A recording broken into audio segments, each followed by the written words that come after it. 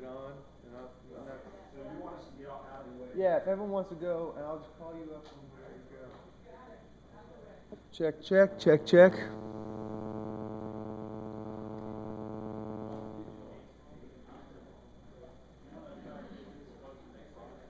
Yeah.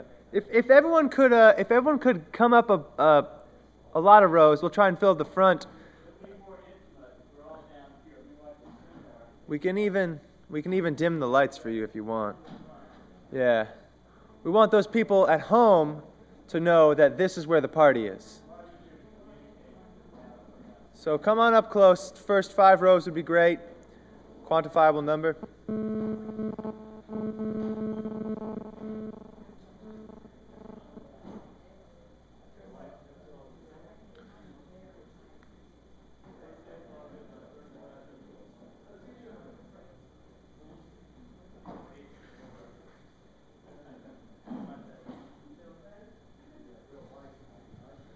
Hello? All right, well, thank you all for coming out to the song portion of the Song and Score Symposium.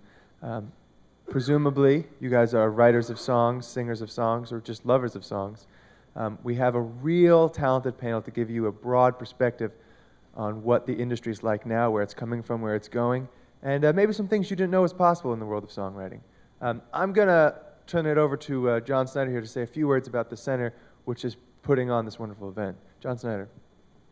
I feel like I know everybody in this room, but you know, the Center for Music and Arts Entrepreneurship is an organization that's run by the Music Industry Program here, and the name of the game is to try to help young people and others monetize their love for music. So this idea that we have going on today is, wow, was that film scoring thing amazing or something? These people were so impressive and so generous. So anybody who wants to go to LA and study with Chris Young, my goodness, he said, hey, here's my number, come live with me. That's pretty hard to beat. So I say we get a bus to go out there. So I'm not going to say much more, but John has done a great job organizing this with our production team. We have a production company of students who put on events for us, and very hardworking young people who are determined to succeed, and we're just really proud to be in their presence. So I'll turn it back over to John, and thank you very much for coming today, and we hope you enjoy what you're getting ready to see and hear. Thank you. Okay. Our first speaker, I am so excited to present this guy to you. He is currently the president of Nashville Songwriters Association International. If there's a guy who knows what's going on in the world of songwriting, where it's coming from, where it's going, and the city where, if you're going to be a songwriter, you may have to at least know about, Nashville, this guy knows what's up. Please join me in welcoming Steve Bogard.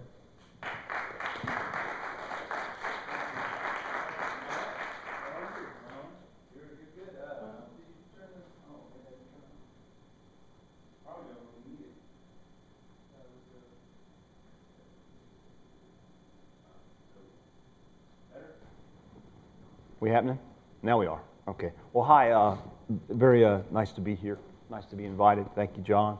Thank you, John Paul. I'm having to do a little cheat sheet here because John Paul asked me such cutting-edge questions that, what's up now? Well, what time is it? The laws are changing every minute, and the film panel used that metaphor of being the best blacksmith in the world and watching a Model T go by. And the analogy I would use for people your age in this particular time is that we're at a Gutenberg moment. The Dark Ages are done, and somebody invented the printing press. And so we've all got to figure things out and change everything. And I can give you just a little background on myself. I have a vocation and an avocation. My vocation is I'm a songwriter and have been a professional songwriter really my whole life. About 10 number ones, a couple Grammy nominations. I'm on the new George Strait record. 100 million CDs and cuts, at least 300 cuts by various artists, from Etta James to the Four Tops to George Strait to Rita Coolidge to Tim McGraw. So my story is probably similar to a lot of people. I was a guitar player, started a band. We got on TV, nobody could write, so I decided to try. Nobody could sing, so I decided to try. And we got a record deal when I was about 16, and I moved to Memphis, then followed Atlantic Records and got a staff writing deal in Miami when Criteria, when they were cut. I was there when they cut Layla and all those Spirit in the Dark for Aretha and that sort of thing. Stayed in Miami when Atlantic left. And started a family and did some jingles and film scores. Then in '83, a song that I had written 11 years prior, I wrote a song with Mike Utley, who's the keyboard player for the Coral Reefers. I wrote a song because a group came into the studio and they were called Tommy Latham and the Traveling Magic. And so I said to my buddy Utley, we were still in our teens, I said, look, they only have one song. If we just write something with the word magic in it, they're sure to cut it. They got to have a B-side. Back then, you had to have a B-side. So we wrote a song called Touch Me with Magic, and then 11 years later, the publisher dug it up, handed it to Marty Robbins, and it was a top 10 hit for him. It was my first BMI award. I found out about it sitting in the control room of a recording studio because I read it in Billboard. So if you don't think that there's serendipity and luck, and it's all the stuff that these guys said about just putting yourself out there, just go for it. Those kinds of things really, really do happen. So I won a BMI award and told my wife I thought it was too far to go for dinner, so I didn't show up to pick it up. And I was playing gigs in Miami, and when I got the award, and then when I got the checks, I figured it out a little better. And we moved to Miami to Nashville in '83. Had my first #1 in '87. The business is very different than it was then.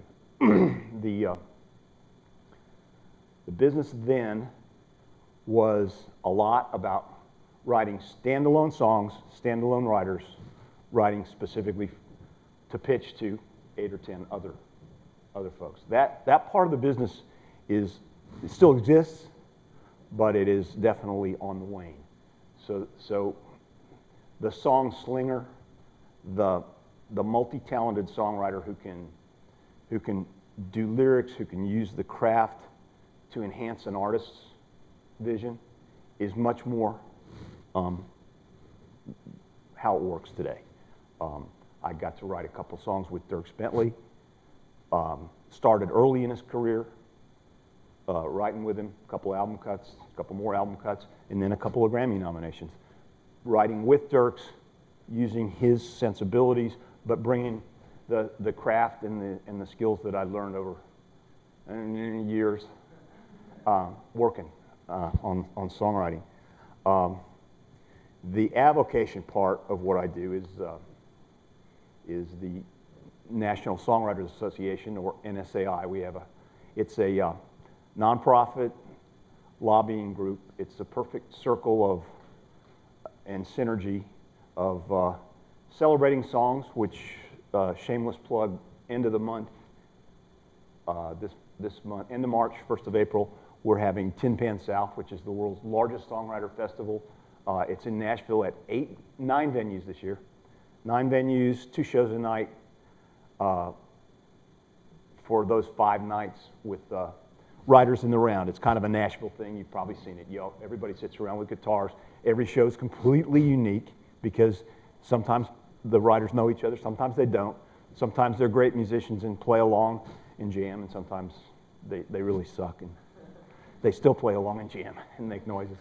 But it's a great deal. So we celebrate, we educate. We got 150 regional workshops, including one here in New Orleans.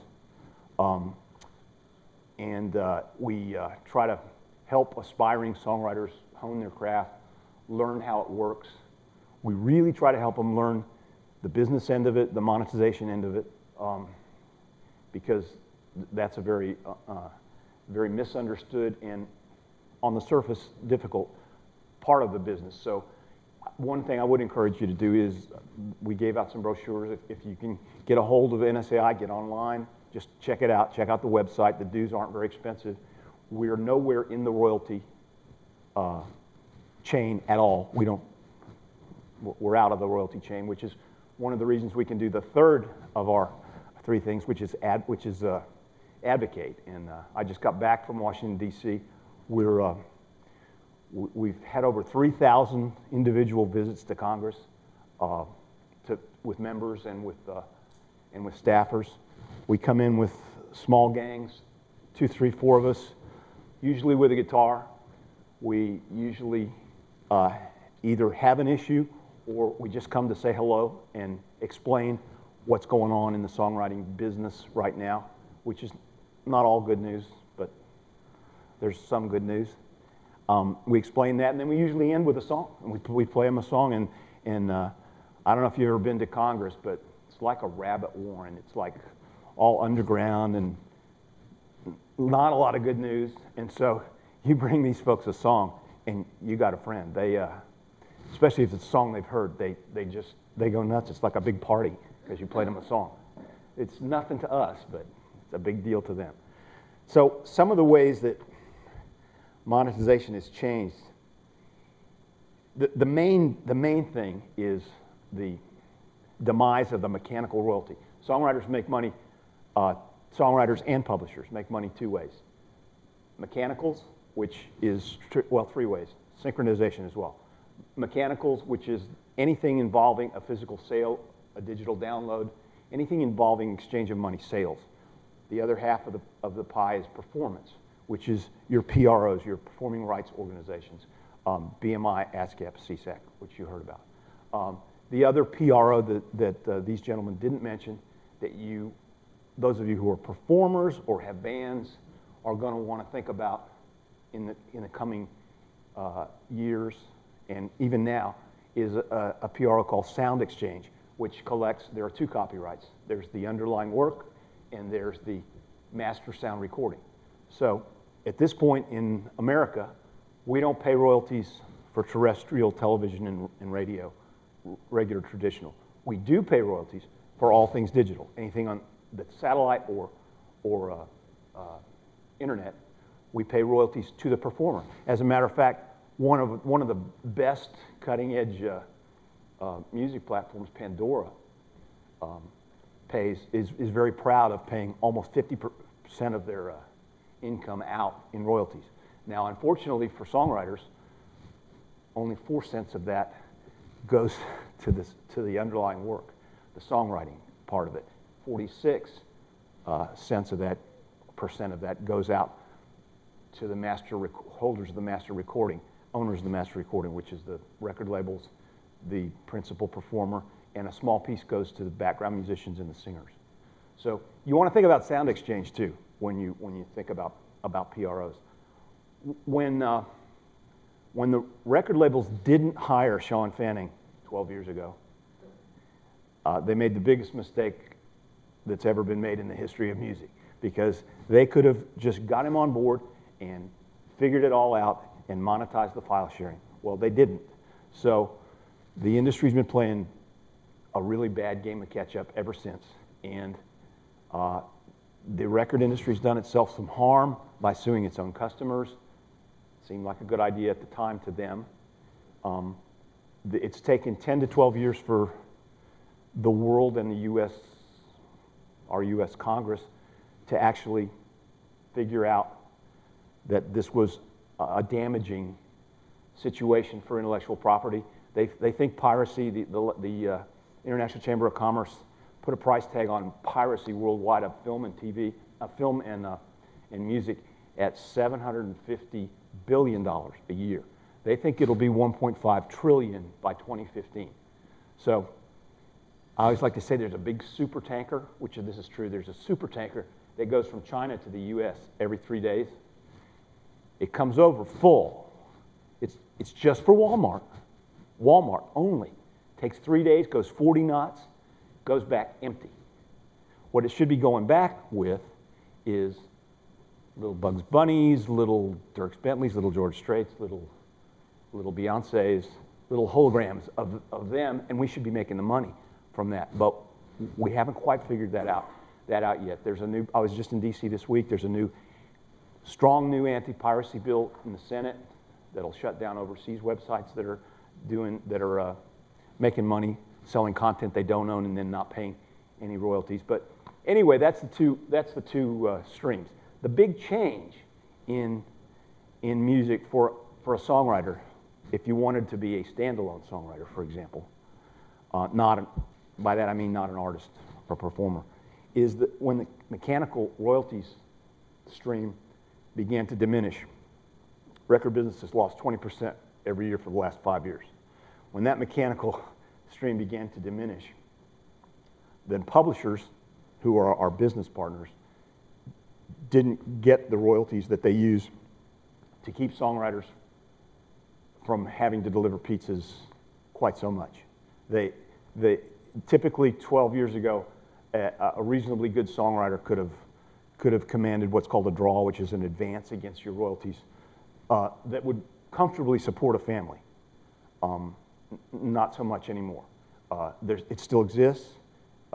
Publishers really like to sign young, good-looking artists that they think can get a record deal, because the way of the future is artist-writers. It's a very strong trend. It doesn't mean it's a bad thing. I would personally hate to see the standalone songwriter disappear, because some of the big songs, like I Hope You Dance Somewhere Over, some of the big giant hits were written by standalone songwriters and are the kinds of copyrights that translate to 20 or 30 different artists and last a long time. I have an Etta James song called Damn Your Eyes that I wrote that's been in, it was never a big radio hit, but it's been in 8 or 9 movies. And Etta does it live all the time. So the emotion and the process of writing a song just for the joy of it being a great song, without any real, it's not a work for hire, it's not something you're trying to do in order to fit into a mold, in order to create, well, you know as well as I do, artists are brands. And it's really fun to write for a brand, to a brand, with a brand, and it's great. It's very artistic, but it's also very freeing to just sit in a room with one of your best buddies who's really talented and try to write a great song. Kick out ideas, kick them back and forth, and when you get the great one, you go, wow, carrying your love with me, that's a pretty good idea. Let's just do a metaphor about a bag and that sort of thing. And so what we're trying to do at NSAI with our advocacy is to help monetize and continue that process, so that at least that will still exist for as many of us as possible. So the mechanical thing changed. I'm afraid the performance, which is what's carried us for the last 10 years, the performance part of the equation is gradually diminishing a little bit, just because you're going to see something called direct licensing come into play, which says, for instance, Sony Music can say, well, for this particular Muzak-oriented DMX, for example, which is a case that's in court right now, for this particular service, I'm going to license all of Sony songs separately, which makes a judge say, okay, ASCAP and BMI, we're not getting your whole repertory. Now we're just getting everything but Sony, so your royalty rate is cut in half. Direct licensing could be the best thing. Nobody knows yet. That's why it's a Gutenberg moment. It could be the best thing that ever happened to music. It could also destroy the collective bargaining powers of the PROs. Not that they have much bargaining powers, because they're under a consent decree. One of the reasons that I think NSAI is so important, and I know I'm rambling, but one of the reasons the circle is so important, the legislative part, is that for songwriters, it's all about legislation. The way we get paid is all in the hands of the U.S. Congress. The mechanical statutory rate is 9.1 cents for all songwriters and publishers. That means if there are 2 writers with publishers and you have a platinum record, you make like 27 grand. I just sat in a room with a guy who writes for Jason Aldean. He got his first platinum plaque, and he's been writing for 22 years, really hitting it, and his first platinum plaque, and he'll make 27 grand, which is you cost that out. It's not a lot of money. Those are some of our elevator speeches that we take to Congress to try to convince them that, in my not so humble opinion, the pie is not split properly. When we went into the rewriting of Section 115, which is the digital part of the copyright law, which didn't pass, it was a bill called DEMA a few years back. One of the things we suggested was, you know what makes sense? Songwriters and publishers get a third, artists and record labels get a third, and the wonderful folks who market and sell the product get a third. If we could instill that into the consciousness of America, we'd have a more vibrant culture, because you know people are not going to be songwriters if they don't get paid. An interesting thing we were just talking about is for the film score portion of it, they were very diligent about telling you to join ASCAP, BMI, or CSAC, and that's definitely the truth.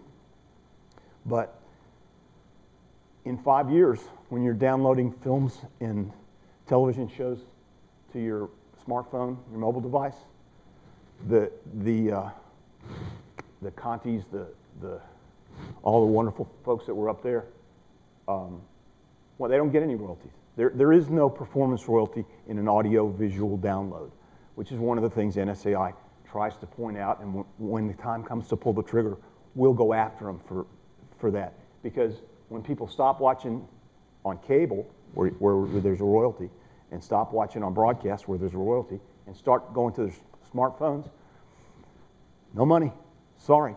So an entire segment, a wonderful segment of our creative community is going to lose a big portion of its income. It's going to be, here's your 50 grand for the score. That's all you get. And they really do depend on the performance royalty. So those are the things NSAI does. You're kind of getting a feel for why I got sucked into doing so much work with and for NSAI, because I really believe in the mission. It's a 40-year-old organization, and the motto is, "It all begins with a song," which I think is true. Another big difference in monetization between now and 10, 12 years ago is the micro pennies that we get. My statement I wrote for Warner Chappell Music for 22 years, and they were a great partner. And my statement, which used to be, maybe 1/8 of an inch thick, and might represent a reasonable six-figure amount, is now about this thick and might represent 1/4 of that, because all the digital models are paying in micro pennies, 0.001 cents per play. So you have this big thick statement, which means it costs more money to administer. It costs more money for all the business and the paperwork part of things to administer all that, and sometimes it isn't even worth the trouble. In other words, sometimes it's just it's like if you have a little bit of digital play and it's a class action lawsuit from Sirius XM, and you only had a couple of songs during those years, your half hour to fill out the paperwork isn't worth the money that you're going to get. Sometimes it is, sometimes it isn't.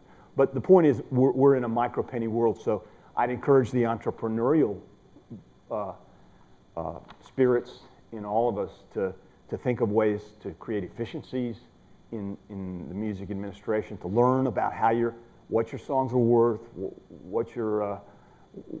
how you get paid, where you get paid, all those kinds of things. Another program I'm involved with, it's a shameless plug, but I'd like you to go online and at least look at it, is a thing called MyWorks, WRX, MYWRX, and I'm on the board there as well.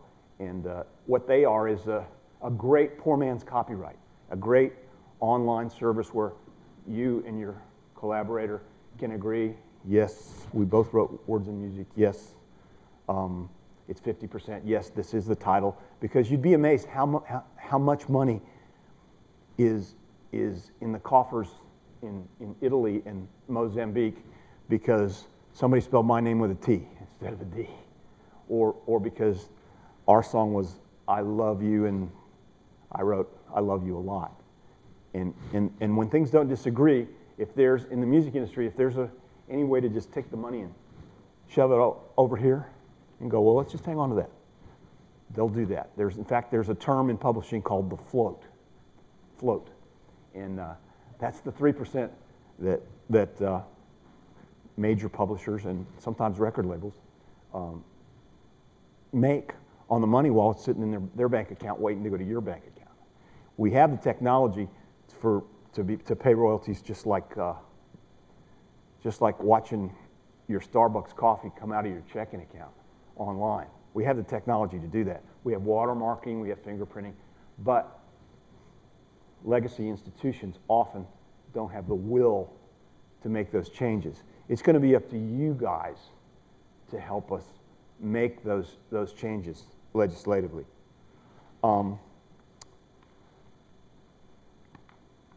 I think one of the other changes you're going to see that we already see are less of the star, the mega star, Taylor Swift notwithstanding, and she's wonderful. I've written with her; she's great. But we're going to see less of the Taylor Swifts, but more of the I play a house party, I probably make 6 figures, I made my own CD, I own my own studio, I'm smart about business, so I kept my publishing administration, so I control what happens to my work, and so that when a music supervisor wants to use something, I mean, there are literally shows like American Idol that there are major publishers that if they see those 3 letters on the publishing information, they go, forget it, I'm not using that song. That'll take me 6 months to get the permission to use it. Where if it's John Paul Music and they got a phone number, they pick up, can I use your song? 50 grand, okay. 20 grand, 10 grand. I'm being a little grandiose there. Pardon the expression. The other big change is record labels have had to become entertainment companies.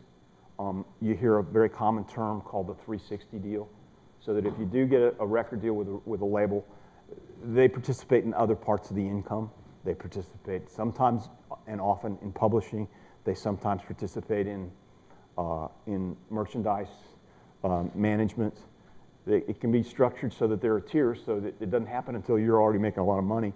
But that's what lawyers are for. But hardly any record deals these days are just based on the sale of product physically and digitally. There's just not enough money in it anymore. So the easier access is the good news. And we thought a while back that the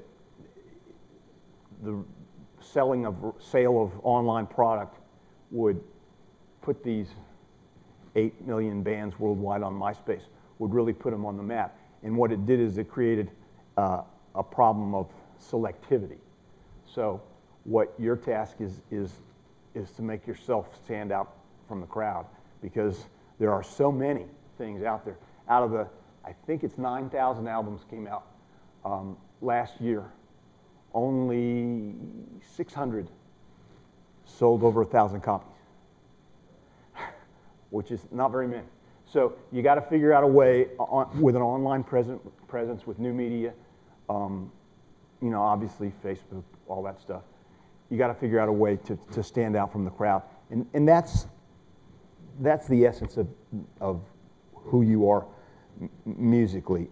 And I'll kind of, the last brilliant but difficult question John Paul asked was about truths. And one of the truths is you have to write from your perspective and from your emotions. And the whole idea of a song, the only thing that makes a song a great song is, does it evoke emotion? Does it make you feel something? Do you want to dance? Do you want to cry? Do you want to laugh?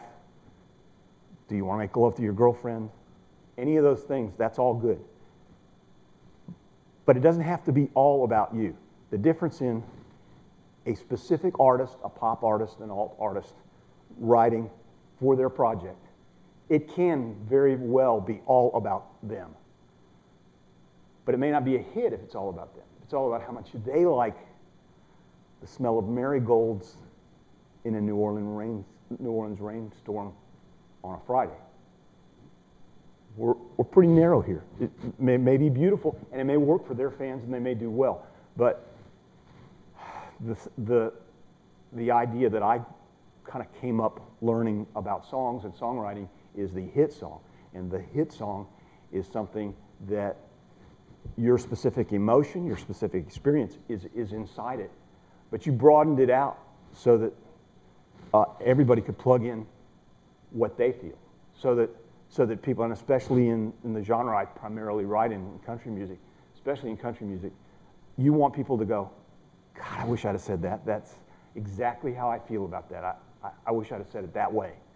And or you want a big strapping brute who's exhausted from a hard day of work to come home and hit play and say, honey, listen to this song. This is how I feel about you.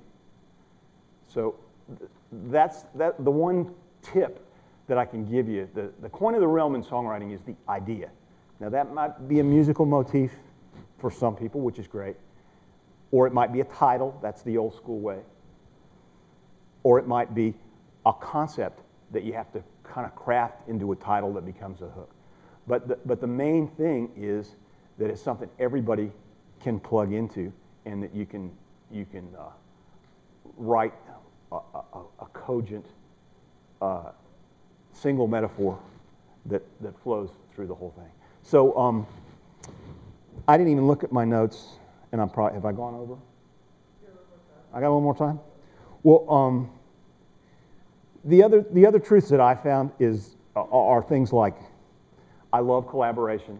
I can't help it. I probably write 3 songs by myself a year. Everything else is collaboration. And there are many beauties to finding a like-minded spirit, someone who maybe you should either love them or hate them. You shouldn't have an odd relationship. You should either be competitive, or you should want them to succeed with your success. Either one of those works, great. But if you have not a thought in your head that day, often your buddy will, or your collaborator will have some kind of a thought, or will have a lick, or will have read. I had a #1 record because my friend had just read Lonesome Dove, and he was playing a little riff with, and the rain sounded like the sound of a lonesome dove, because he liked those 2 words together. And we wrote a song called Till You Cry around it, which was a #1 record for, you never heard of this guy, he was before you were born, but Eddie Raven. But there are a lot of ways that collaboration can really keep the juices flowing. And you know, songwriting is it's an art, and people are born with it, and people think it's really all about talent. It is a little about talent. It's a lot about persistence. It's a lot about craft. It's a lot about doing it every single day. So that's really the 2 tips that I could give you. Emotional content. Don't be afraid to feel stuff. And then when you feel things, you're really sad because you had to take your dad's car keys away because he's so old he can't. You know, you caught him half lost in your neighborhood. So you said, you got to say, Dad, I had to take your car. I got to take your keys away. It's not safe anymore. So that brings up some kind of a deep emotion. And the other day I wrote a song with that moment in it, but broadened it out. It's called "You Can Feel the World Changing," but you're standing still. About how we're standing still, but our lives change around us. Sometimes the world keeps turning and we're standing still. So what I'd encourage you to do is to feel things, have relationships, have emotions. Dallas Frazier once said, a songwriter is just a head with great big ears and nothing in between. So you're listening all the time for what people are saying, what people are feeling, and then you're trying to change that, change it, expand on it, make it into a universal metaphor, a universal words and music situation that everybody can understand and like. I'm done.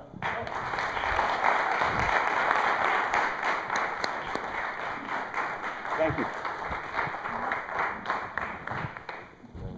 All right, our next speaker is sort of a different take on the songwriting world.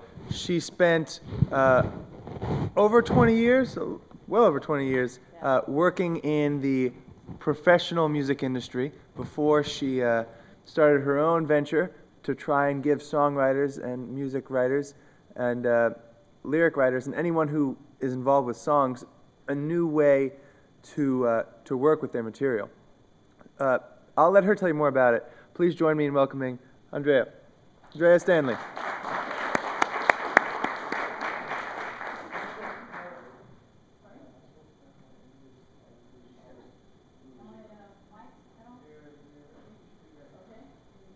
Is it working?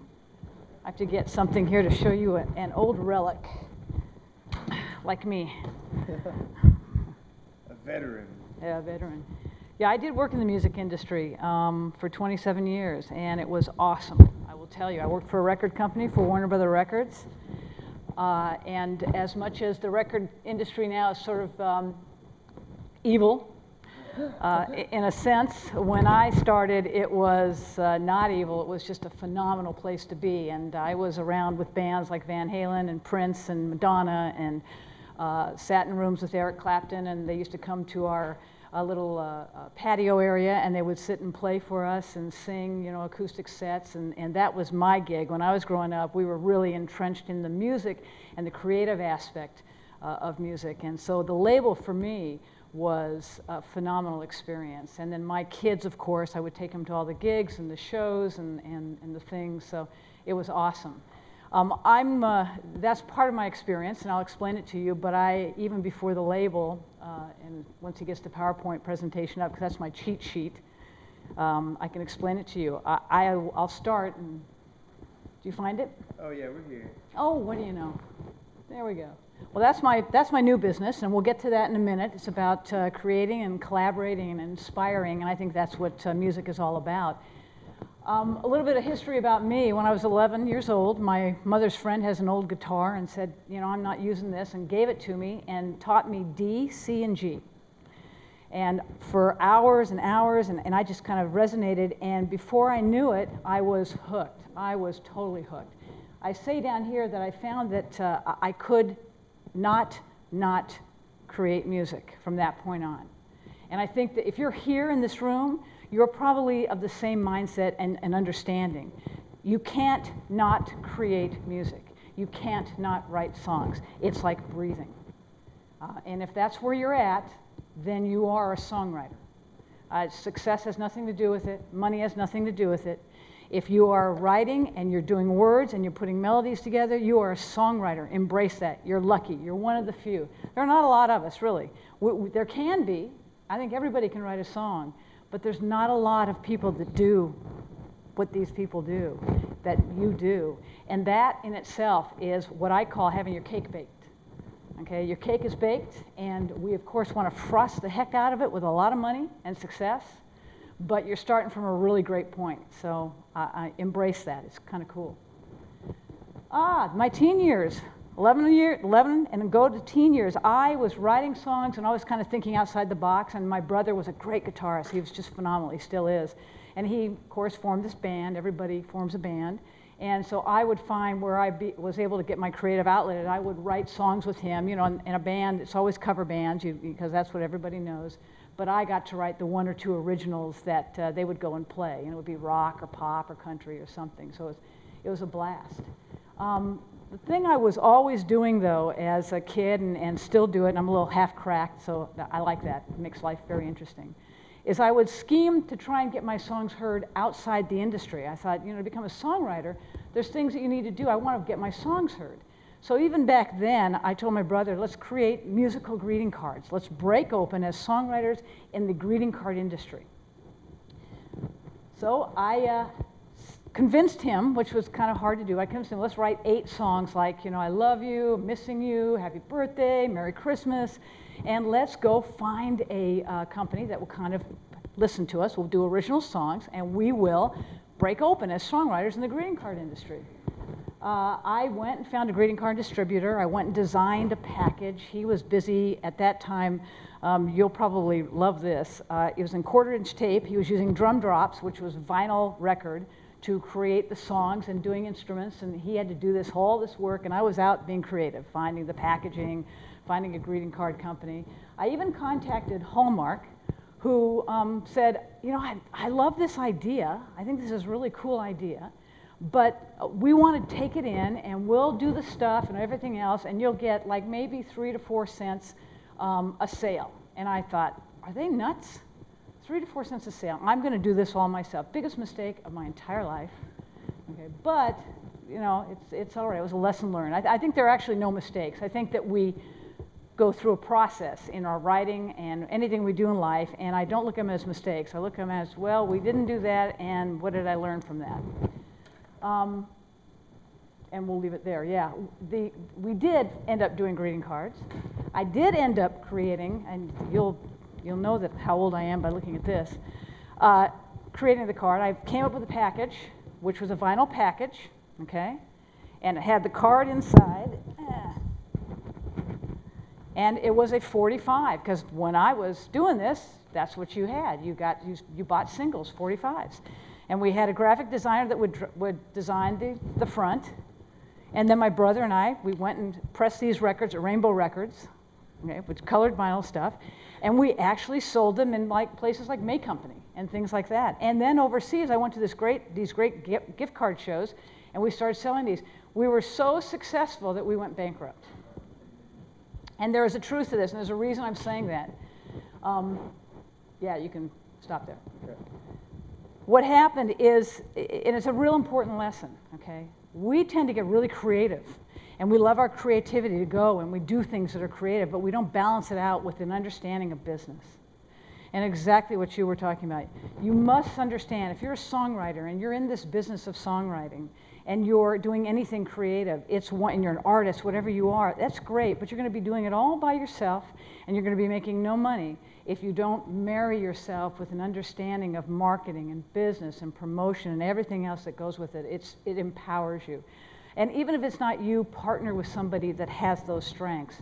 Because, like I said, we sold, and one of the reasons that we were so successful that we went bankrupt is that people love these cards.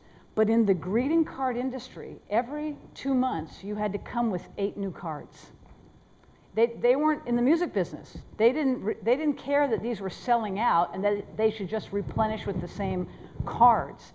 In their mindset, it was, nope, you've got 8 cards. Well, in 2 months, you've got to bring me 8 more and 8 more and 8 more. What does that mean to me on a creative level?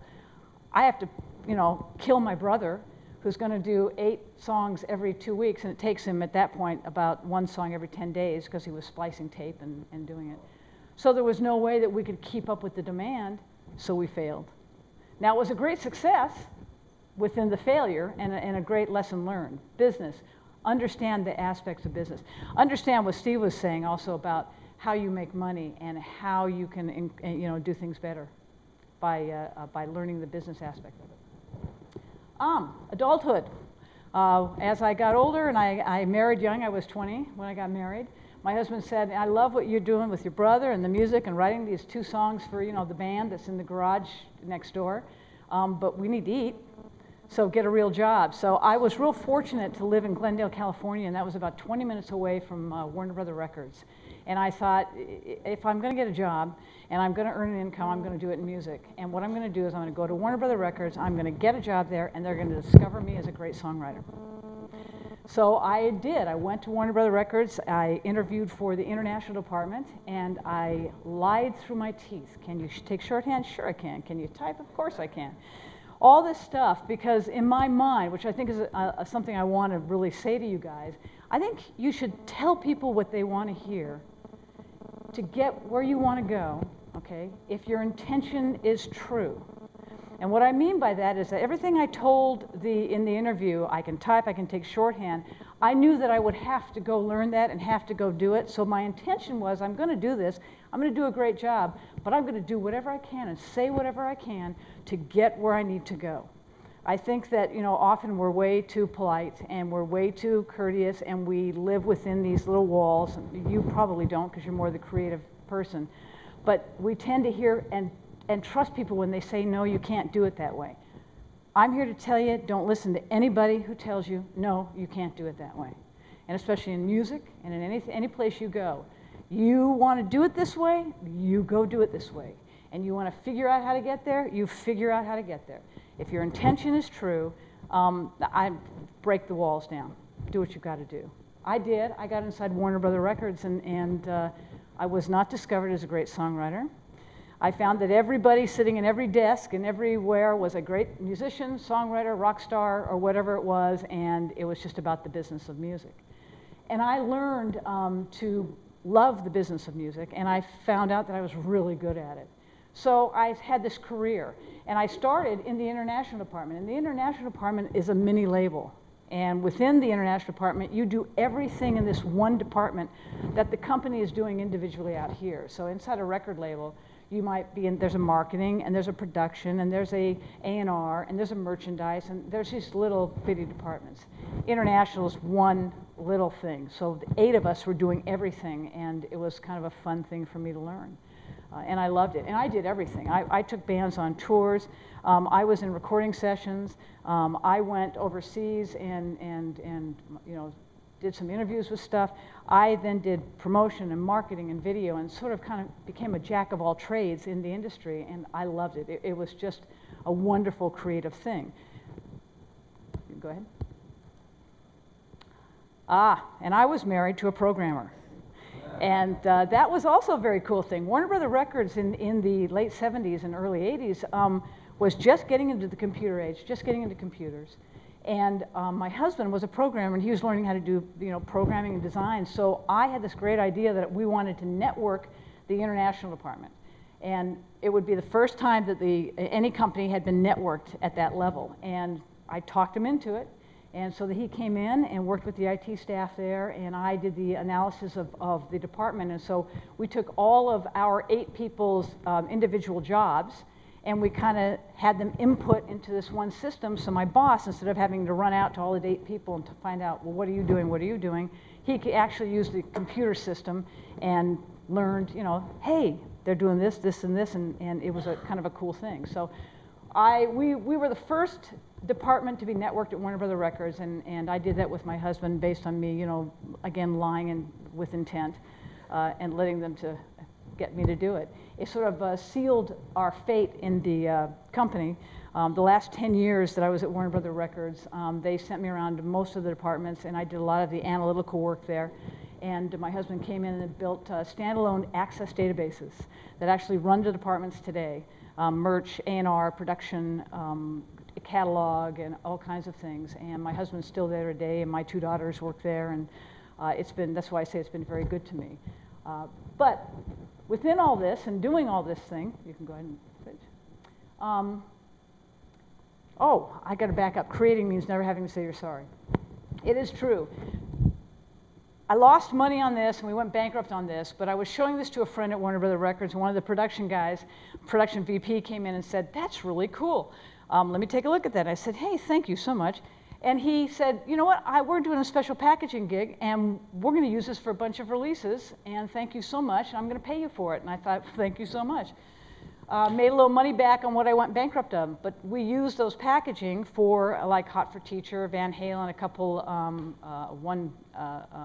you don't know the band, I even forget the name of the band now. It was a country band. It'll come to me later.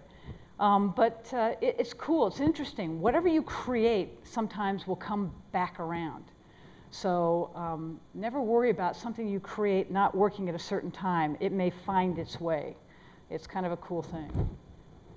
I never left songwriting. from that 11-year-old kid, okay? I was at Warner's, I was working in music, it was wonderful, but every waking moment I wrote songs. I continued my passion. I went to Nashville at least twice a year.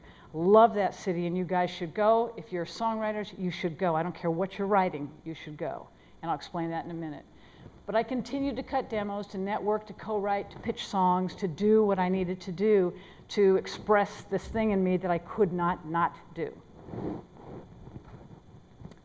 At that point, I discovered what's going to lead us to show you what this niche business is that I've developed.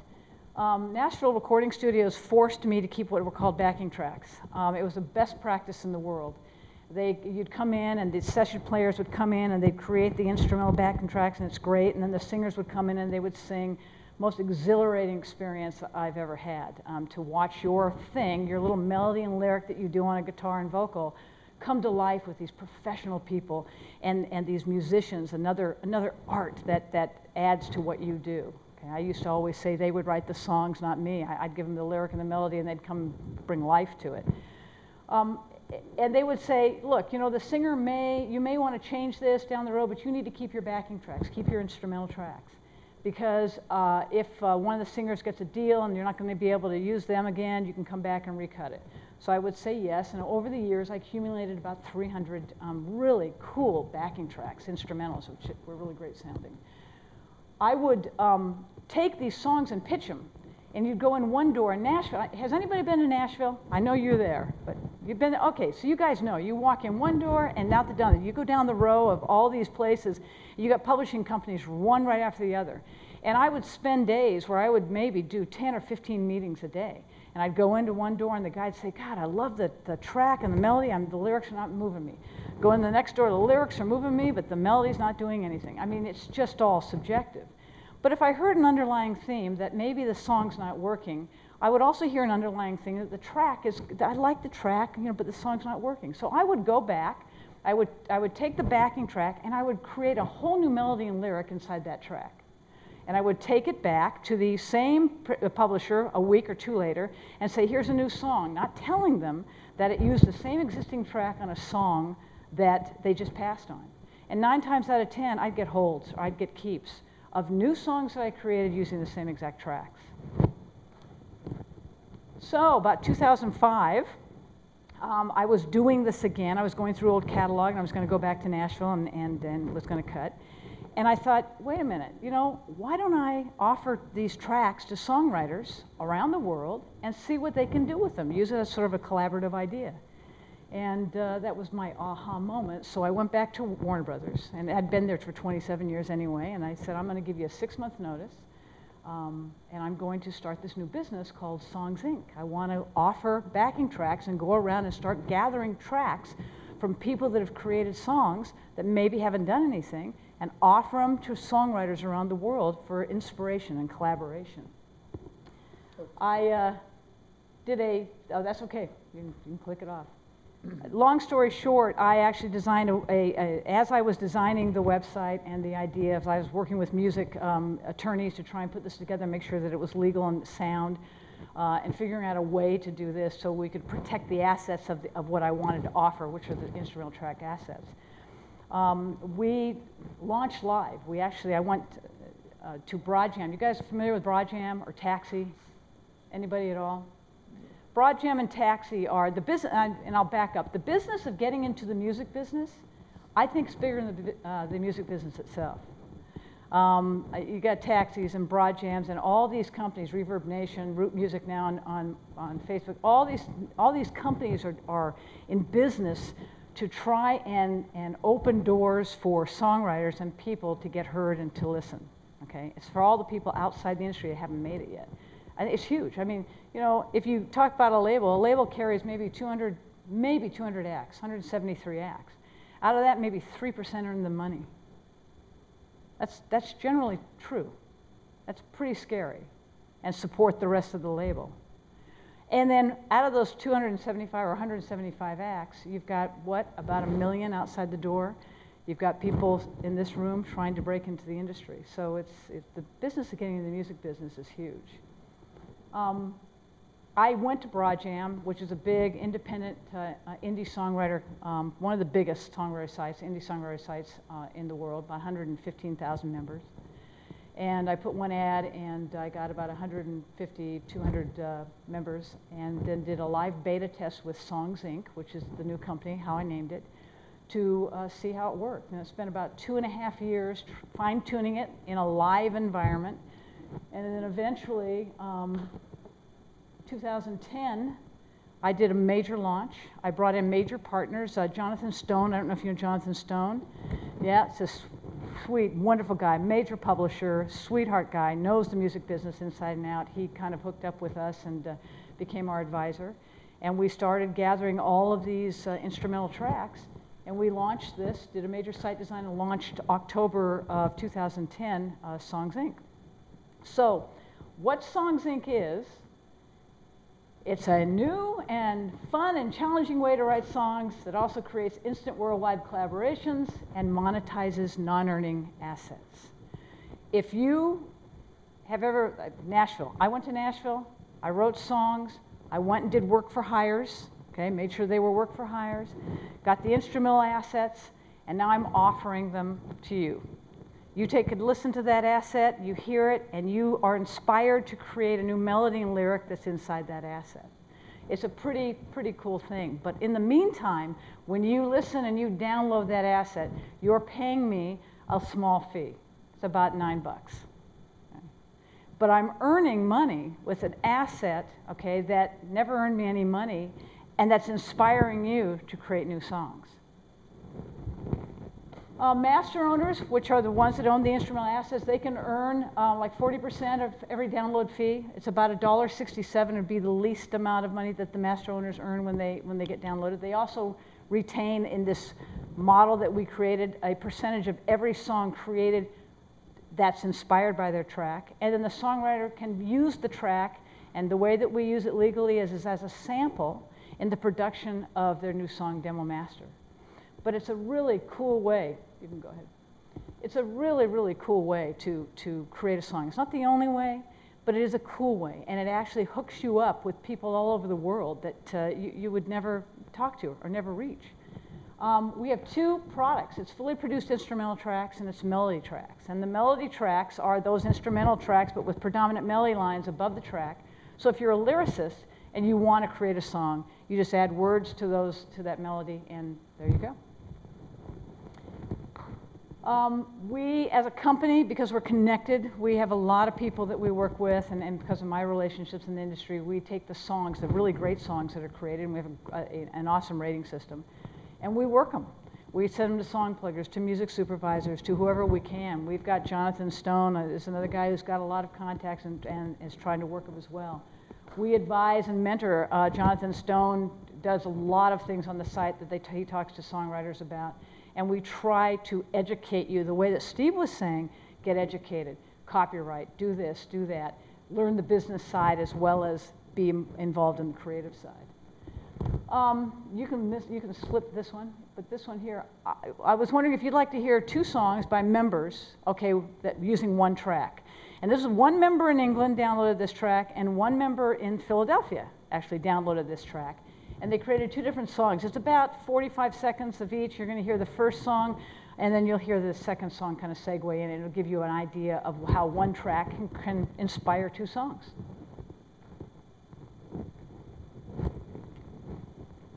If it works. You've got to have the... Okay, let me get those real quick. Yeah. I'm going to do a little... There are these two songs right here. Yeah, that one. Perfect. That's easy.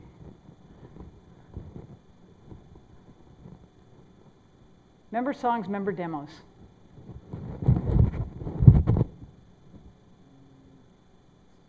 And maybe not. No, we'll get it. I'm committed. Not committed to this, though. Let's just save it and open it with Flash.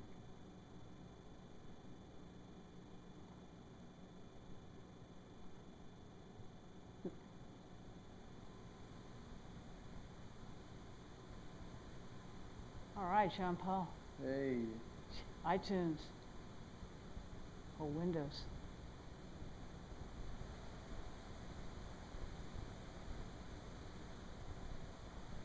Are you guys getting any feet up there? Time to start forgetting. Sorry. Here we go again. Let's do it. I'm kneeling down with my heart in my hands. I'm too afraid to ask her why. She never said, dear John, it's what I'm getting. Never said, it's time to start forgetting.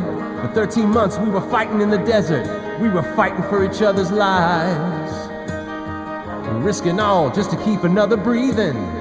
We're winning medals, but it's just another sort of grieving. And all I know is my family and my friends, and the children that I hope to have. It's what kept me alive through the days, through the nights. It's the woman that I love and the ones I'm holding dear. I give my heart away, oh, I offer her a diamond ring. But her silence tells me what her words never say. And all I'm holding now is a bright and shiny thing. I give my heart away, oh, I offer her a diamond ring. But her silence tells me what her words never say. And all I'm holding now is a came in my life, I was torn inside. I wanted love but wasn't sure. Your love helped me see what life and love could be. To share our ups and downs is what I'm living for. But we don't have much money and our old car is shot. But I don't want for nothing we ain't got. 'Cause now everything about your love is everything I'm dreaming of. It's how love's meant to be.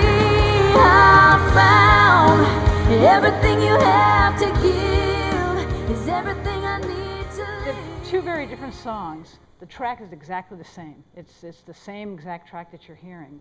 But they're two songs. Now, the guy that owns the track has a percentage of each song. He owns 50% of the master using his track. And it just expands opportunities for everybody all over the place. So that's Songs Inc., sort of in a nutshell, except for Pro Tracks, which if you have the Pro Tracks, the movie, quick video, yeah. We decided to expand it further, and it was actually my original idea, is that I know that labels and artists and producers and publishers, they, for every 50 or 60 songs that are a artist writes, and you can do this, Steve, and you probably do the same thing. For every, you've written 50, 60 songs, maybe one or two are a hit. And you've spent all this money in production, and you've got all these tracks and this information. Labels do the same thing. Over, 90% of their catalog is not a hit. It's just sitting in there, and they're not doing anything with it. So take those tracks, repurpose, and share with the world.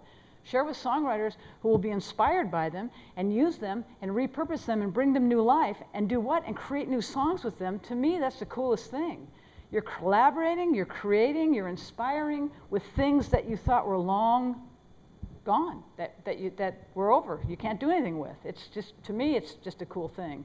So we have Pro Tracks, and we've actually gotten now major writers and artists and publishers and labels to give us those tracks, those assets, and to put them up on the site. And they have a vested interest, okay, to find the great songs that are written with them.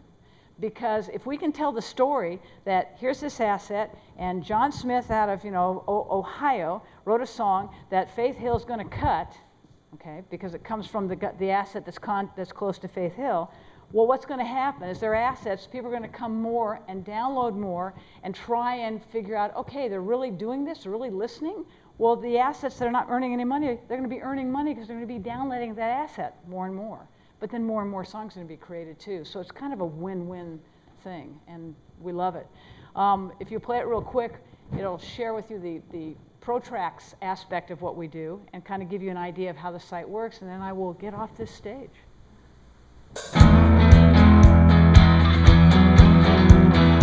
Create, collaborate, inspire. Songs Inc. provides its members with an opportunity unlike any other. Write a song with music industry professionals anytime you want. When you create a song using Songs Inc. Pro Tracks, you're using the actual backing tracks created by professional songwriters and publishers working in the music industry today. These Pro Track owners produce, represent, and write with such artists as Taylor Swift, George Strait, Sir Mix-a-Lot, The Vandals, Christina Aguilera, Jason Aldean, and Jewel. The moment you create a song using a Songs Inc. Pro Track, you have a partnership with a music industry professional. They have a vested interest in hearing and working with top-rated songs created using their Pro Tracks. Every song you write using a Songs Inc. Pro Track is a collaboration with that Pro Track owner. You both share in the rights to that song, as well as the revenue that song makes. How cool is that? So check out Pro Tracks for free and start writing a great song with one of our pros. It's as simple as finding a track you love, creating a melody inside that track, writing lyrics for that melody, and when you're ready, take the track into the studio and record the vocal. Saw you walking down my street, just the kind I'd like to meet. The possibilities are endless. With eyes of blue, I think I like the look of you. I wonder. Songwriters, lyricists, track owners. Create, collaborate, inspire. Songs Inc. Well, that's Songs sort of in a nutshell. And as I said, it's not the only way to write a song. It's just a different way to write a song. And that's what we're here for. We're here to figure out different ways to create, to get songs heard, to inspire the world or ourselves, and to figure out a way to actually earn a living doing it. So I just encourage you all to do a few things. Learn about the business. Make sure that you understand how it works. Really, the music industry is changing, but it's still a business. It always will be a business. Figure out innovative ways to share and to collaborate and to work together and to bring songs forward. And understand that your cake's baked.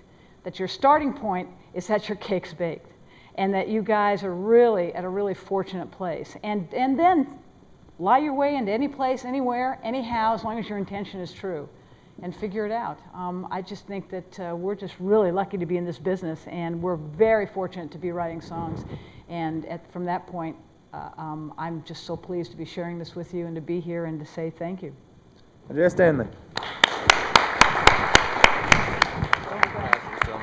All right, we have one more speaker for our song portion before we get our panel. This man, for lack of better words, saved the day. Came in on the clutch, and we're so excited to have him. He was named 2010 Songwriter of the Year by Offbeat. Is doing so many things right now. Really hot writer on the New Orleans scene, if not the whole Southeast. Please join me in welcoming Paul Sanchez. Woo! Thanks. Thanks for having me. Yeah, I'm turned on. Well, you guys, you're very lucky. You just had the benefit of two people's experience that have been in the business for a long time. And as much as Andrea said she loves the business, it was and remains a very brutal business. So to have survived for 26 years at one of the major record labels that ever existed is a major achievement. Everybody in this room loves music. Obviously, or you wouldn't be sitting here through all this talking. And hey, thanks. And this fella here has done what many of us aspire to, which is to make a life of being a songwriter. Imagine that, an entire life of it. He's got to look back on all these records he's placed and all these things he's done. And what he's done with his position of success and his position of influence and his position of access is to now try and help other songwriters. And I think that's an amazing thing. I'd like to applaud you, sir. What I most dig about seminars, and when I was younger, I didn't dig them very much because I wanted to be, man. I didn't want to go to a seminar. I wanted to play some songs. I wanted to be in front of people. I wanted to get to the next place, wherever that was. But as I get older, I like to listen to what everybody else is saying, what the people ask. And the fellow that was at the microphone for the film seminar was asking, how do I get there? I could hear the desperation in his voice. I had just walked in the room, and I could hear it from the hallway. When I got in here, I could see it in his posture. How do I get from sitting right there to standing where Steve was standing, with all his beautiful records behind you, to standing where Andrea is standing, where she's taken her lifelong passion for songwriting, and this is something really admirable, a lifelong passion for songwriting, and just to be near music, just to be near it. She stayed at a record company. And when it was her time to move on to her next pasture, she went right back to songwriting. And while still trying to place her own songs, she came up with something entirely innovative, which is to try and create songs using people from around the world. And just listening to those 2 tracks, that little sample you heard, how different a melody and lyric can be within the framework of 1 chord progression. Now, quite honestly, Western popular music is 3 or 4 chord progressions over and over again. That's how pop songs get to be pop songs. You go, oh, that sounds awful familiar. Well, that's the reason for that. What they both brought to the thing, and which each of you guys brought to this room, and which you're going to have to keep in your pockets for the rest of your life if you want to stay in music, is passion. When he spoke about business, man, he was informative. I was digging it. I was like, wow, this is language that I'm learning. I hope these young people are absorbing this. But when he talked about songs, the sparkle in his eyes was there. It wasn't a guy who'd been in the business 40 years. It was that kid in his bedroom who just wanted that next lyric, man. Couldn't wait to write the next song. That's why he's still doing it. You dig? She talks about her experience of being 11 years old, writing with her brother. She's still doing it. So if you love it that much, because when I was graduating college, or not, I didn't graduate, when I was in college, I started getting gigs halfway through. My friends were all going to be doctors and lawyers and movers and shakers, and I started playing gigs, and I wound up dropping out. Sorry, shouldn't be saying that. But the fact of the matter was, 25 years later, when the economy hit the skids and my friends who had gone on to have 20 years worth of jobs got laid off without retirement, got told they were no longer wanted or used, they had a life of wishing that they had maybe pursued something they loved. And I didn't have Steve's success in the business. I was in a rock band, and that's a really thin pie when you try and slice that. And that band didn't work out so well for me after 15 years. I have about 11 albums and 20, 35, 40 songs that I'm not getting any of those wonderful different royalties he's talking about. But I had an interesting thing happen in my life that happened to a lot of y'all, is that New Orleans flooded. I lost my house, I lost everything I owned. I had a suitcase and I had a couple of guitars, my wife and I. And my life became a do-over. I quit that band. I went to 5 lawyers trying to find out all the information that he already has. How do I get my publishing? Where's my royalties? Where's all this stuff? And I found that I'd signed it away years ago, that people had been keeping my money for as long as there had been money of mine to keep. And every lawyer told me the same thing. You could spend the next few years of your life trying to get that, but it's going to be a miserable experience. Or you're a great songwriter. Start over, write some new songs, build a new life. So in the last 5 years, I've written with John Boutte, who now sings the theme song of the Treme song. We've been in the Treme show a couple of times. We're going to be in a couple more times. Glenn David Andrew won a gospel album award with a song that he and I wrote. Shamar Allen, band from Nashville. You talk about how stuff never goes away. 1992, I released my first solo record. It was on a small label out of Atlanta. And we sold 3,000 copies, which is, pretty cool for a little indie label. And then, life went on. And then after the flood, I got a call from a lawyer in Nashville who said that his client was a big fan of mine and that he had rewritten a song of mine for his own enjoyment. And I said, uh-huh. And he said, well, his manager heard it even though nobody was supposed to hear it. And I said, uh-huh.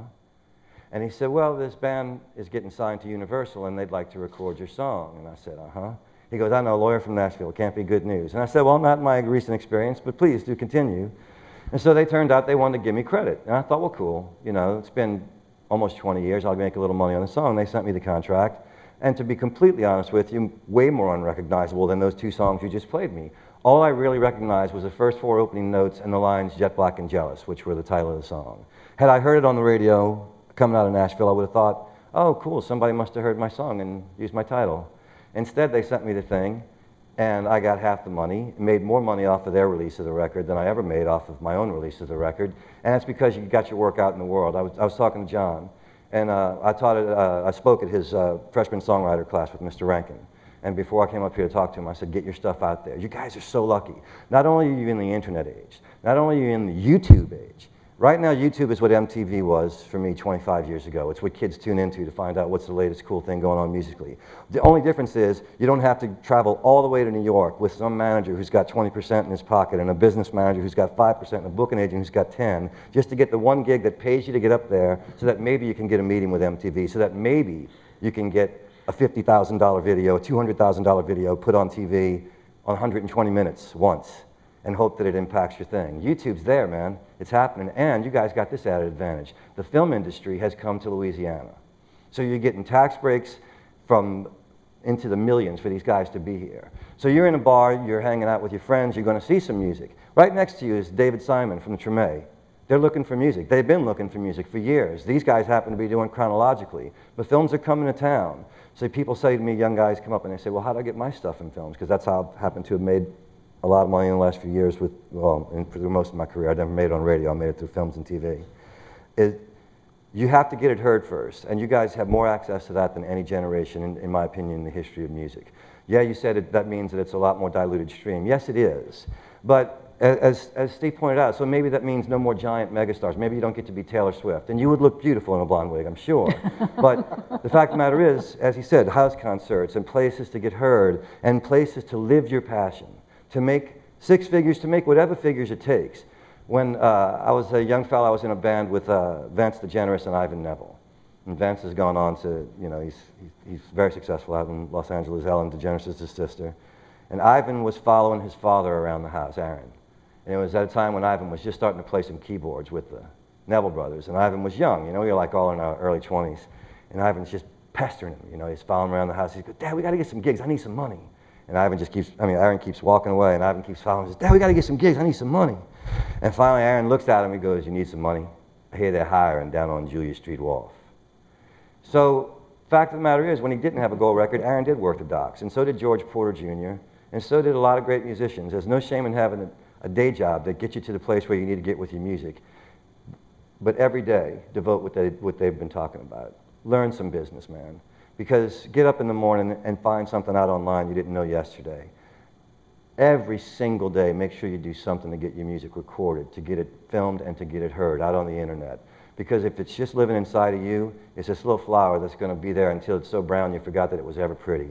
But I promise you, if you get it out in the world, 2 years, 5 years, 10 years, maybe you'll make a lot of money. Maybe just somebody will come up to you and say, God, I heard your song on YouTube, and it just meant so much to me. It saved my life. It made me happy. It made me fall in love with my girlfriend. It made me want to write a song. Might not be money in your bank, and it might not pay your bills. I promise you, it will keep you going until that money comes. And if you do diligence, like Andre was talking about, due diligence, stay after it. If you learn the business like Steve's talking about, and if you retain the passion that I saw in them today, that I know that I feel and that I see already in faces out there that are listening intently, trying to find out how would I go from this notepad in my hand to that studio, to that moment. There's a great film when I was a kid, this actor, Tom Conti. He played a poet who had dried up. He hadn't written a poem in 20 years. And he made a good living traveling the college lecture circuit, reciting his old poetry and seducing the wives of professors. He was a drunk. His ex-wife decided to write a book about his life, an expose on their relationship and what it was like to be married to a drunk poet. So she came to see him, and he was still trying to put the moves on his ex-wife, still just a drunk, still trying to be his notion of what a writer should be when he was a young man. And she finally looked him in the face and she said, you're like the little boy who dreams of being a great symphonic conductor, arms raised dramatically over his shoulders, forelock of hair falling over his head as he is poised to conduct the great symphony orchestra. But you never dream of the back-breaking work it takes to get to that moment. That's the thing to remember. It's all there waiting for you, and the journey to be where he is and he's going to continue to be is yours, a different journey, right? But it's back-breaking work, and it takes that passion to keep it going. It's 10,000 steps, but every one of them is important, and they're like this, man. You don't get to leap very often. Once in a while, you get to go, wow, that was fun. Oh, skip 5. So stay with it. And I can't tell you any more about the business than they can, and there is no wrong way. There's different ways. And I like to use analogies because maybe it resonates for me because I'm a songwriter. I like to use imagery. When my mother was very old and she was getting ready to die, we were very poor. I had 11 kids in the family, 5 brothers and 5 sisters. I didn't have a father. And went to my mom when she was old, and I had a nice career in music at this point in my life. I dig my life. And I said to her, Mom, I just wanted to say, you know, thanks for not leaving us. You know, you're only 42 years old when Dad died. You had 10 kids still in the house, and I don't know if I could have stayed for that. I think I might have caved and split. And she looked at me and she said, well, son, that wasn't for you to figure out. That was my life, and that was for me to figure out. Your life's for you. Figure it out. And that's what I'm telling y'all. Your songs, your career, your life, and your choices are for you. This accessing information is a beautiful thing, but you got to figure it out. And figuring it out don't mean thinking about it. It means when you leave this room, do something.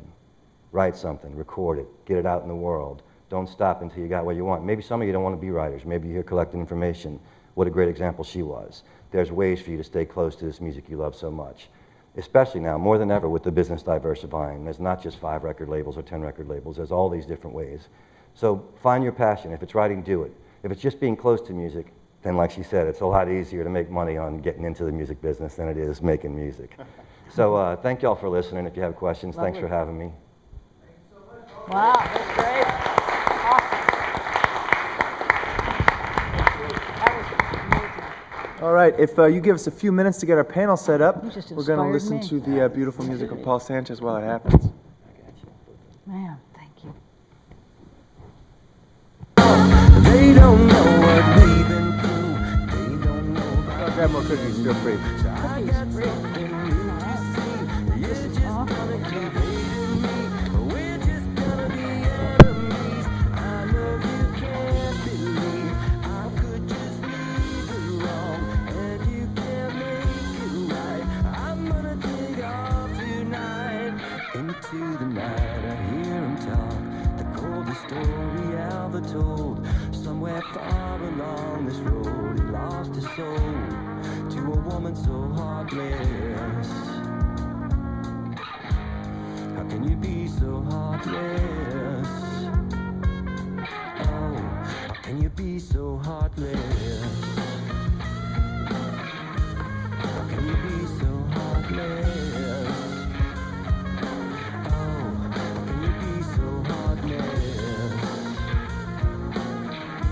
How can you be so heartless? Oh, how can you be so heartless? I'm going to go pull up the center feed and see if we have any more questions. Anyone listening at home can send us a question through the center feed. I'll pull up the website right here. Well, rather, if you're streaming us at home, you know what the website You're is. amongst friends. Not if you can hear me. Okay. What's your name? John. John's a name for men. You need a name that makes you feel like a The only reason I asked him to bring John, bring it, is I was just in D.C. and guys, one of the staffers from the congressional office asked me something about a Dirk Bentley song I wrote and how it came about, where it came from. And I said, well, it was this and this and this, and I couldn't have done it if I hadn't had a guitar. Couldn't answer the question. All right, we are ready to begin our songwriting panel questions here. I have a few from my email. If you want to ask, feel free to come up to the microphones. Or if you're from home, you can either send us an email at getinformed@gmail.com, or you can use the chat box below the stream. The first question comes from Stephen. And Stephen asked, where does a band go to pitch their songs? What are some of their avenues they should select? So for the panel, where are places bands should go? What kind of band? That would be the first question. All right. Well, it's a written question, so I assume it's an emailed question? Yes.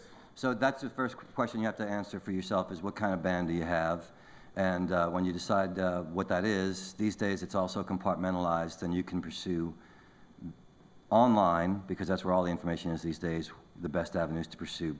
Punk rock even has avenues that didn't exist 5 years ago because of the internet. So find out who you are first is a good answer. And also, I'd add to that, social media is the biggest new thing going. I mean, I'm telling you anything you don't know.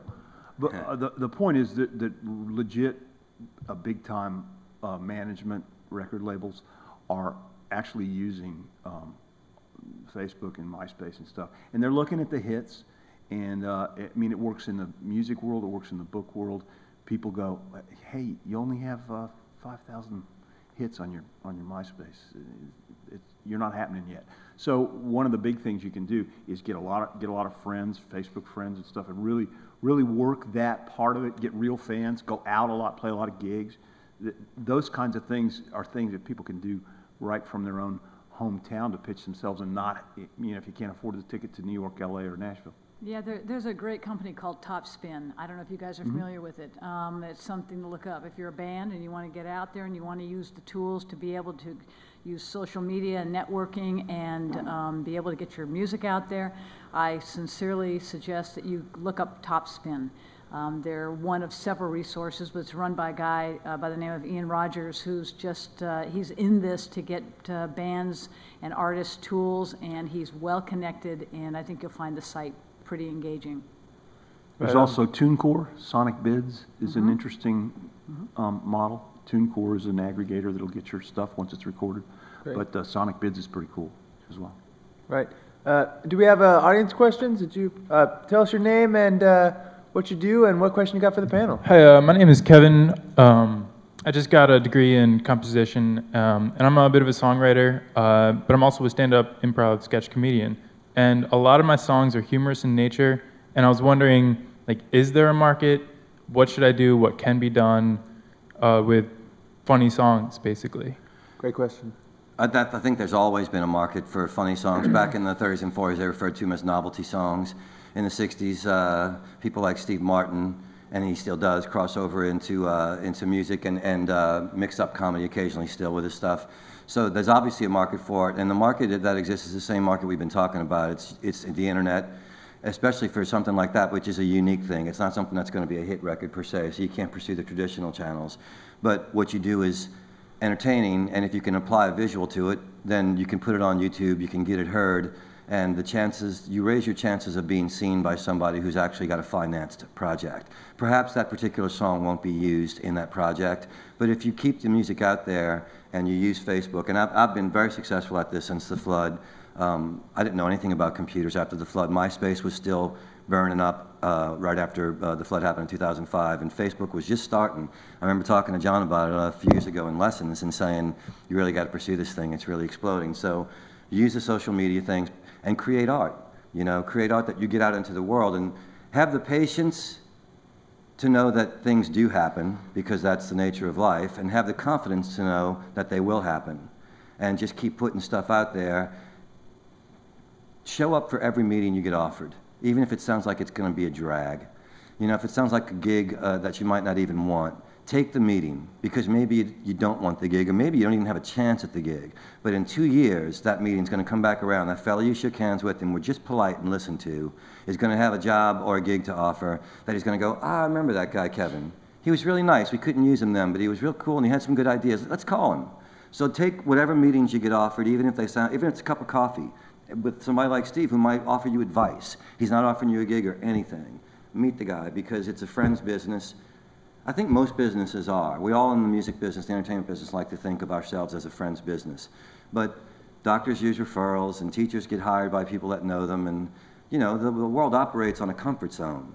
You're good in the studio when you're comfortable with the people you're working with. You're good at a record label when you're comfortable. Like when we had a person, I was on a couple different major labels, and if we had somebody with this kind of intellect and this kind of enthusiasm working our record, man, you could just go play the shows and relax and not do the business because she was going to be on it. If you didn't, if you had that meeting and the person was sort of clueless and was trying to fit you into someplace you didn't fit, then it was panic time. So, yeah. I don't know if you had anything to add to his. I just think it's a perfect time in the evolution of music and entertainment to combine. Steve Martin did it, like you mentioned. Steve Martin just did a serious bluegrass project that's getting some major note. So I think it's a perfect time. You're loaded with, you got 3 satellite stations dedicated to comedy, full of Sirius XM stations, full of about every 4th thing is a song. And the internet's funny song. Alice's, looking glass, right? Yeah, you can. I was talking to John. He says, well, there's so many people on YouTube. Yeah, there is, but stay on the internet and keep digging, because somebody on YouTube has the job of picking where they're going to be the featured videos for the month. That person is very influential in our culture, and that person is hard to get to. But she's just a person. In fact, she was in New Orleans 2 years ago for Jazz Fest, and she happened to come across Teresa Anderson, who at the time had about 300 hits on her Hummingbird video. She fell in love with it. She went back and she put it on as a featured video for a month, and Teresa's album went through the roof. So make the art, but do the business. Find out how you can get it seen, and then find out who that person is that can help you get it seen, and then get to them. And it's not going to be the first meeting, second, or third. Maybe it will. Maybe you'll get lucky. Luck's a big part of it. But it's persistence. Plus, Yeah, you get came up all gigs. day. You get gigs. You can sell your CDs live. I mean, it'll get you a lot. It'll get you a lot of gigs. It's better for what you're doing now than it ever has been. I had a Warner Brothers cut about 15, 18 years ago. There was a band duo called Pinkerton Bowden, and their whole deal was to do parodies. They did "She Thinks I Steal Cars," and just because the motor's in my bathtub, she thinks I steal cars. Well, I got one of the only originals that they did. It was during the Imelda Marcos thing, and the first line of it is called Imelda's Shoes, and it says, "There's a closet in Manila where it's lonely, cold, and dark. 3,000 pair of shoes are permanently parked." And it's this serious kind of a funny thing. Well, it was a stiff. It was big in Boston, in New York, and L.A. But Warner's believed in it. They put it out as a single, but it was a complete stiff because the whole middle of the country at that time, before this incredible Gutenberg revolution we've had, they didn't know who Imelda was, even though she was on the news every night. Yeah, So it's pretty I think it's amazing. a great time for you. Yeah, absolutely. Yeah, YouTube. There's a guy by the name of Mike Lombardo. I don't know if you guys have gone on YouTube and watched him. He's quite a songwriter, young kid, and he's just starting to grow, and he does a few parody things, and his writing's really intelligent. I mean, that's the bottom line. We can sit here and tell you where to do it and where to go, and you've got all the tools at your resources. And now it's up to you to bring the product. It's always up to you to bring the product, okay, and figure out a way to do it and to be clever with it, and just do it. Put it out there. Oldest axiom in writing: publish or perish. Yeah. Go Oldest check out axiom in Mike writing. Lombardo and go watch him and maybe call him. He's accessible. Maybe you guys can do something together. I mean, that's the way you want to think. Yeah, don't be afraid to ask somebody. Don't be afraid to approach somebody and send them your stuff and go, if you ever passing through New Orleans and you want to work together, and you give him the opportunity to say, if you're ever up this way. Don't be, you might get a no, but you It's might like not. any gig. I mean, if I go fight for like at Warner Brothers, I lied my way into Warner Brothers. Well, if I sucked, I wouldn't have been there that long. No, if you got a good You gotta idea behind it, perform. you can say whatever you want. If you got a good idea behind it, if somebody comes up and asks me to write, generally, I'm going to say no. But if somebody comes up and says, "Do you have 30 minutes for coffee? I think I have a killer idea. Anytime in the next couple of weeks, because I think I have a killer song idea. I'd just like to run it by you." Then they've got my attention. Hey, Steve. That's right. Karen from our email asked, "Hello, I'm a 26-year-old songwriter and am debating moving to Nashville. What are some of the pros and cons?" Again, no music contact. We don't know what kind of music she plays. Let me Thanks, answer. Karen. Let me answer it real quick. And actually, I'm not the pro at this, but I want to explain something. I had a decision. I said that I married when I was 20, and I had to get a real job, so I lied to get into Warner Brothers. But I will tell you something. That I was having some success, and when I was about 24, 25, and I had a couple holds by George Strait, and some things were happening. And I was told at that time when I was in Nashville, look, come here. I'd worked for Warner Records, and I think it was Jim Ed Norman at the time was at the label. And because I'd done some gigs, I kind of got friendly with him, and he said, come here, I'll set you up with the writers, I'll do whatever you got to do. And I said, no. My decision. Okay, I said no. I won't do that. I've got two kids now, and I'm from a young family, and my husband's got this gig going, and I'm working at Warner Records here, and I just don't think I can do it. I can make it by not going to Nashville. I'll tell you what. If you're serious about it, and that's really what you want to do, and I don't regret making the decision, but I will tell you that I think I might be saying something different here or being another kind of a personality here had I made that decision. No one will ever know, but it's important. Go where the opportunity is and follow through with that opportunity. I think it's real important to do that. Yeah, I would concur. I did the other thing. I had 2 kids, 4 and 8 rooms of furniture, a total of $5 grand in the bank, and got a U-Haul, got in a big truck, big wheel strapped to the back, and moved to Nashville with no gig and no knowledge of whether I'd ever get one. And it worked out pretty well, but it was a big leap of faith. Nashville is like, the pros and cons are this. The cons is the competition is very intense. There are less chances for standalone songs to be recorded, and a little bit less money in the pipeline right now. The pros are it's a wonderful, nurturing community full of creative people who share the instant bond that the three of us can feel up here. It's a whole town full of those people. There's an organization, NSAI, where there's a building. You can you join, it costs you $150 a year, you join, you get your songs evaluated, you can record them, you got writers' rooms, you got people who will say, you're not ready for this, but you're ready for that.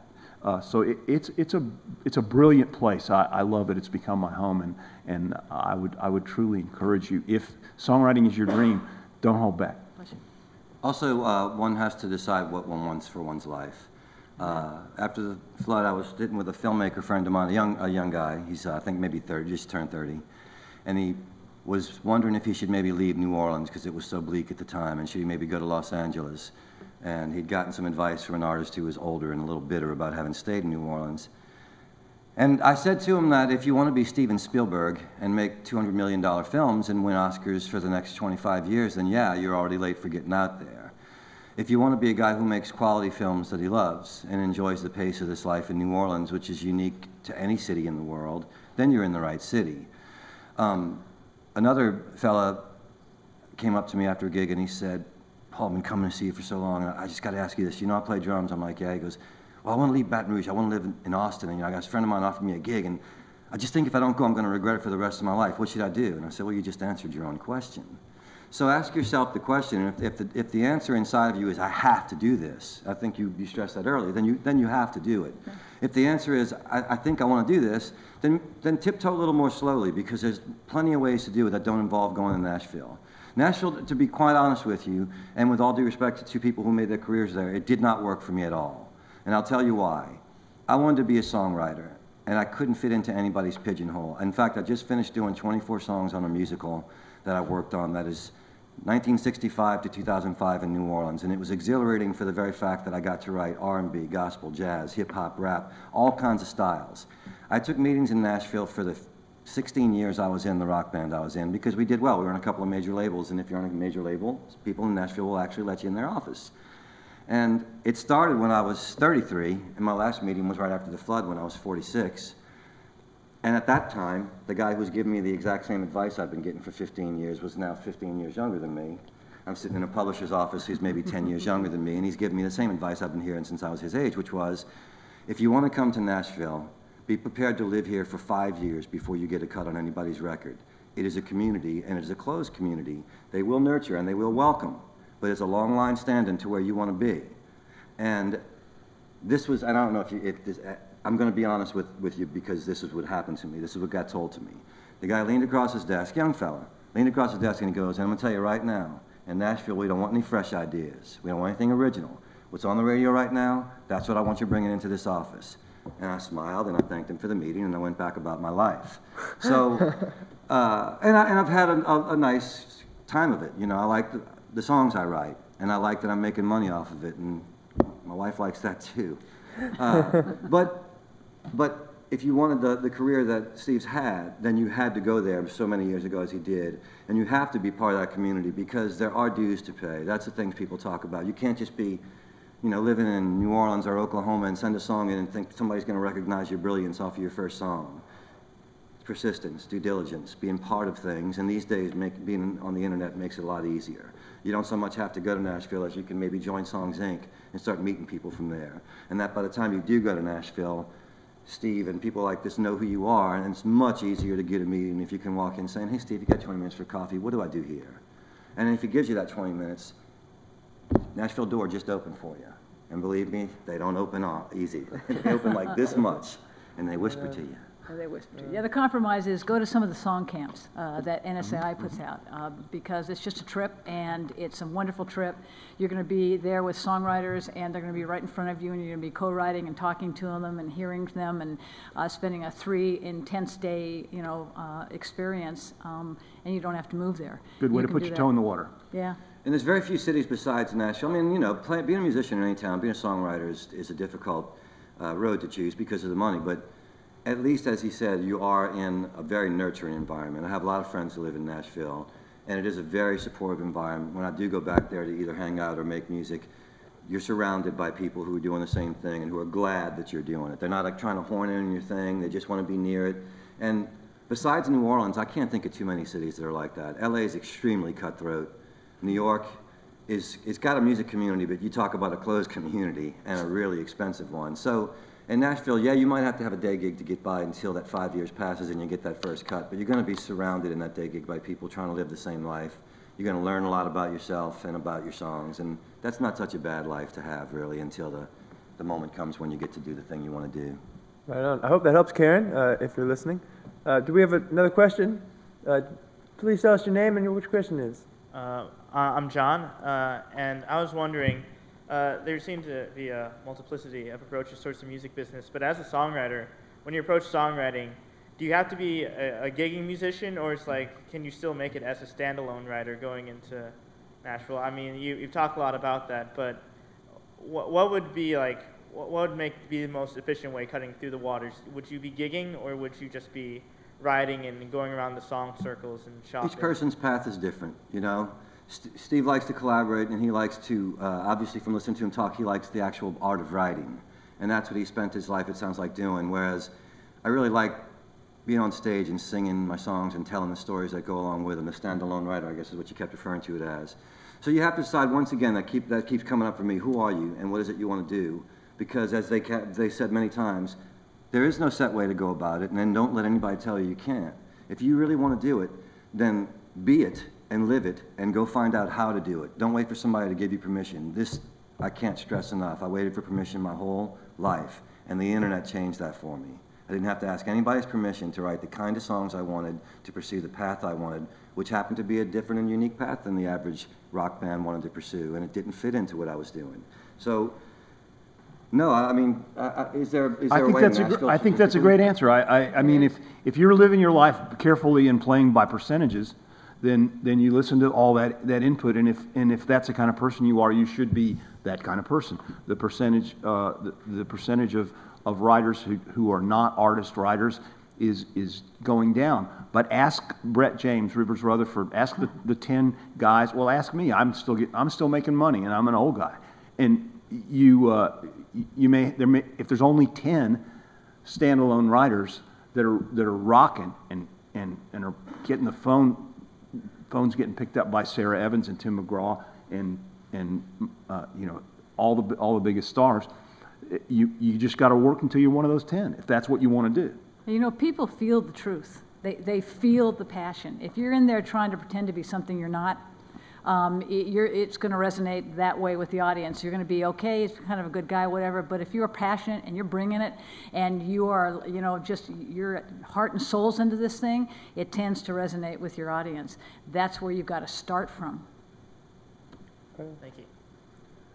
Do we have any more questions?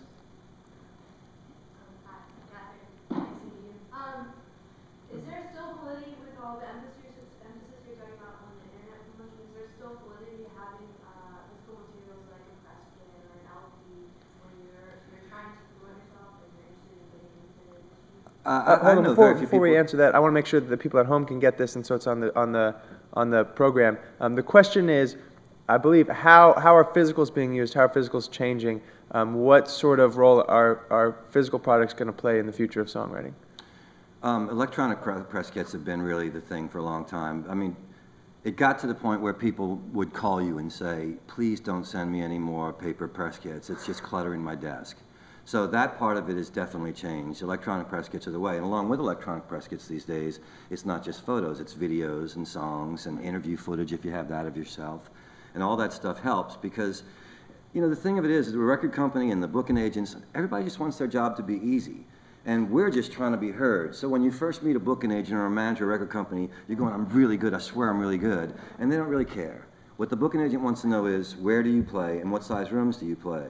Because then I can call those size rooms in that part of the country and I can book you.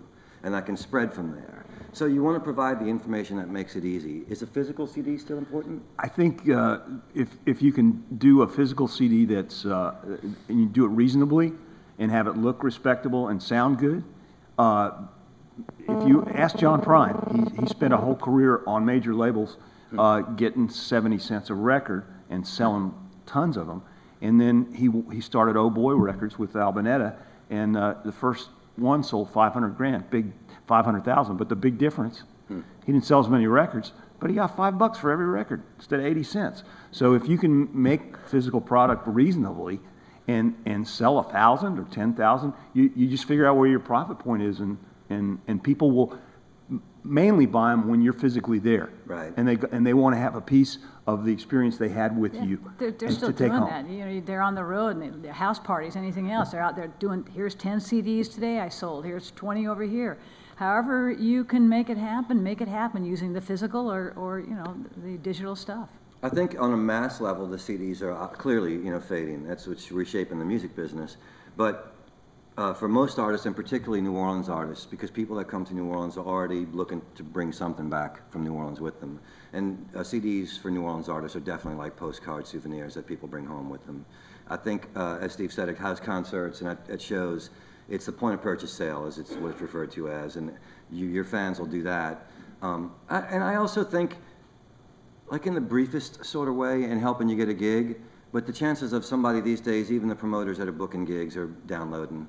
So it's now, ironically, you mentioned vinyl, and who would have thought vinyl would come back, and now vinyl is enjoying a resurgence. So if you have the resources, the financial resources to press, say, 500 or 1,000 CDs and maybe 200 pieces of vinyl, yeah, because somebody's going to hang on to vinyl a lot more than they will CDs these days. They can burn the CD and then they don't even know where they put it. But the vinyl looks cool, man. And now people are buying the USB turntables, and it's pretty interesting to old guys like us that the thing we love so much is coming back. I definitely want to print up vinyl copies of 9 Lives, the musical I just did, just so I can have it on vinyl. You know, I'll go out of pocket for 100 of them just just see it on vinyl again. Cool. Yeah. Any more questions? All right. Well, let's get our panel's perspective. A few words for our students. They're gonna leave our symposium. What's the last thing you want to put in their heads? Let's go down. Steve, start us off. Figure out who you are, find your dream, and follow it. It's one step at a time. It's not easy. Be able to back up say whatever you want and be able to back it up. But follow your heart, follow your dream. Right on. Paul. Been saying this to people for a long time. Dig what you do and do what you dig. There it is. Yeah, at the risk of going all secret on you, everything that you see in front of you was first a thought, which means that you can create anything if you put your mind to it.